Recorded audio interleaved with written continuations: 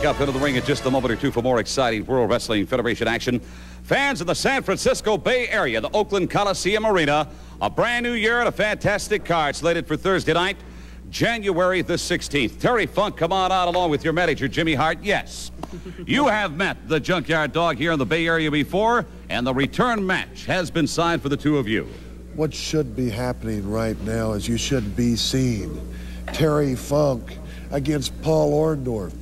I should have the opportunity.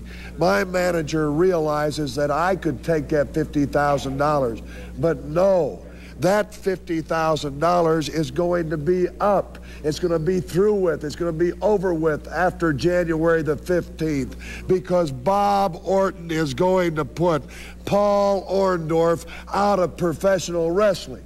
But what do I have to look at? I have to look at that egg-sucking dog, that jackass himself, the Junkyard Dog that definitely thinks my profession is some kind of a lark.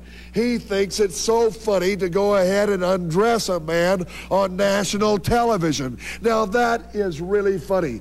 Doesn't he have any respect for his profession? He comes out here and whispers to you. You and him jostle and joke back and forth. Well, what I am going to do to him in Oakland is no laughing matter. I am going to beat on that man, beat on him, and kick him until I can kick some sense into him. Do you understand? Because it's the impossibility to kick any sense out of that. We're going to find out at the Oakland Coliseum Arena Thursday night, January the 16th. Fans, don't go away. We're right back.